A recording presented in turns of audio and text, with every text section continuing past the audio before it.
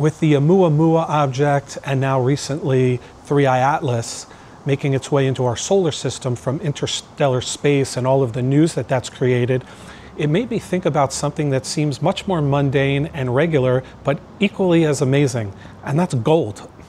Now, gold has been in the news recently because the price, due to the economic situation, has skyrocketing. It's over $4,100, expected to see past $5,000 and maybe even higher by the end of the year. And it caused me to think about and look into where gold actually comes from. We see that it's mined all over the place in different parts of the world, but actually, where does it emanate from? And it turns out it too emanates from interstellar space. We don't actually make gold, saying we don't create it. The Earth doesn't even create it.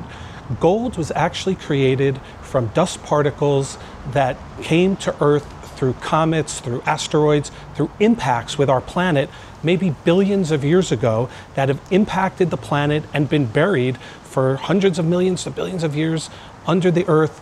And now we're mining it today like we mine other minerals and precious metals, thinking that they're created actually by the Earth. But it's not.